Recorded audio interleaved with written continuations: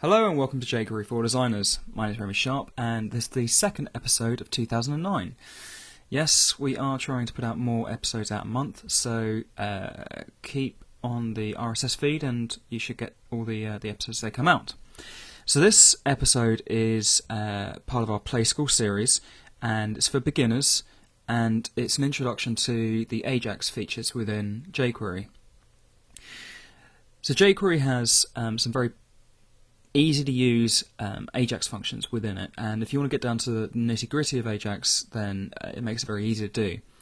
However, if you want something to get started with that's quick and easy to use, jQuery has the .load function, which literally does an Ajax hit, grabs the HTML that comes off your server and just dumps it straight into the page. So I've set up a little example to show you how that would work. So here's my example. Okay, we're searching for fonts by name. There's no JavaScript on this page. It's just a straight search form. So I type in Times, and I get two results: Times and Times New Roman. Now here's our form. The action being the same URL. Our inputs.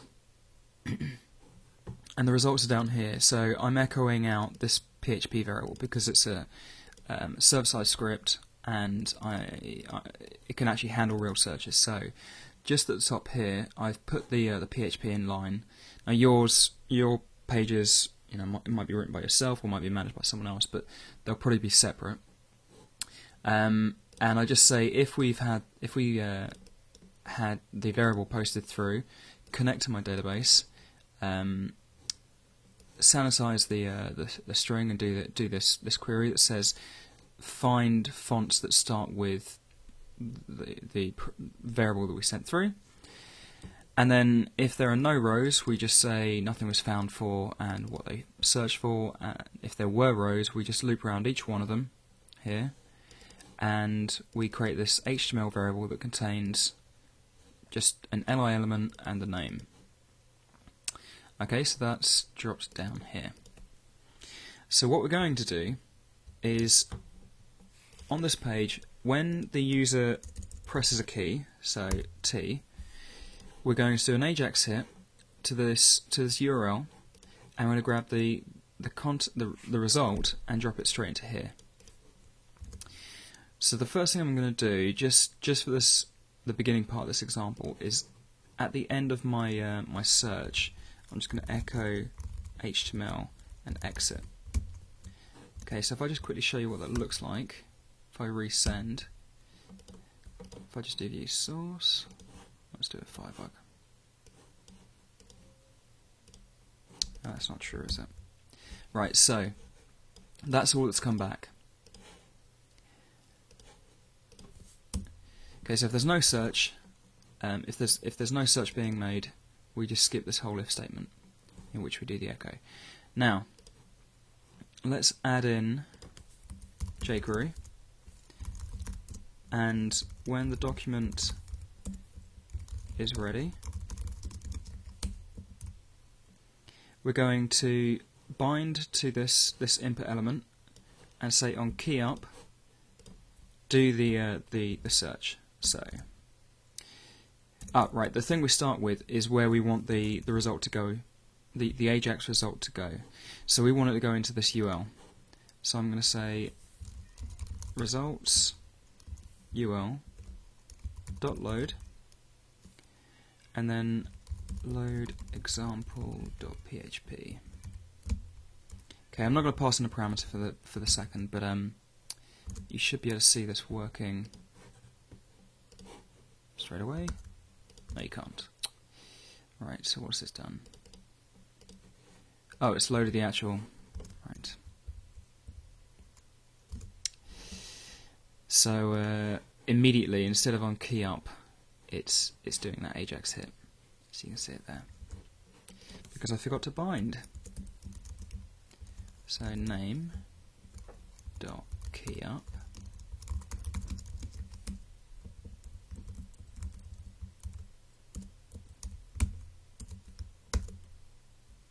Better.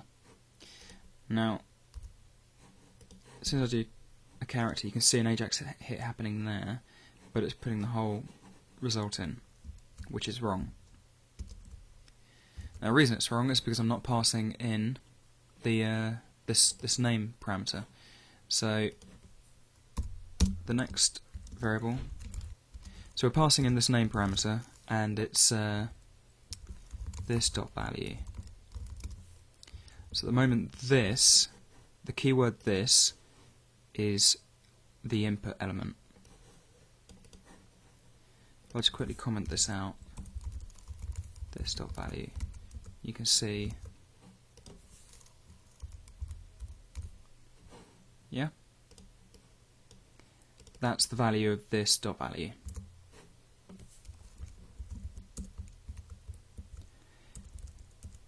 It's worth noting, if you look at the jQuery documentation, if you call .load with no parameters, it does a get on your script.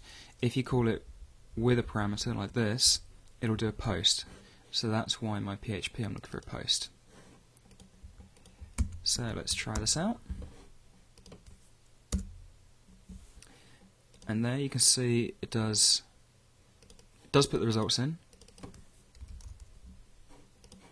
You can see my Ajax hits going on here, so if I just expand these out, you can see post, it's sending off AR, which is what we had up here, and the response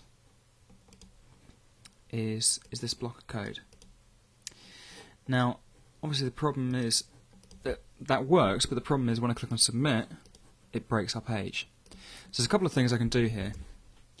The first thing is, and this is probably the cleanest, I can check in my PHP if this has been requested using Ajax.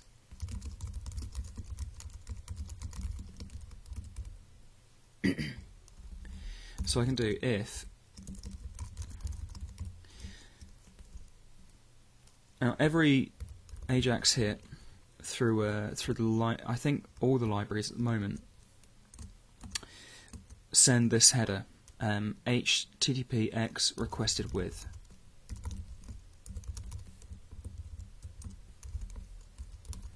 Now if that's set, I'm going to echo out the HTML on exit. This means that it's an Ajax hit and not a normal browser hit. So if I just click on search, you can see that works. And if we just check our Ajax hit, load the response, we can see that it's correctly saying that to just show the HTML that we rendered. And if you look at the headers in Firebug, you can scroll down and see, yeah, there it is, X requested with. Okay. The other way that we could do it is we could send the whole page back. And a really nice feature of load as of jQuery 1.2 is we can have a selector at the end here. So I can put a selector here. So I know that the results are down here. I can do results UL. Okay, so that's going to load in this PHP file, the load example script, and it's going to run a selector for this particular element and return the results into this. I'll show you that. Okay. So the response is the entire DOM, and it's given me just the ones I'm interested in, I think. Yeah, so I actually want to request the LIs, not the UL. Just refresh that.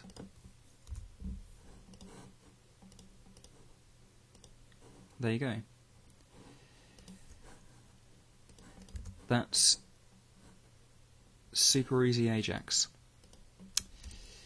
Okay, if you have any questions or requests, drop a comment on the jQuery4designers.com website, and hopefully next week or the week after I will be looking at hooking up the spy example we did to Ajax requests, and adding the pause and unpause features that people were asking about. Alright, thanks for watching.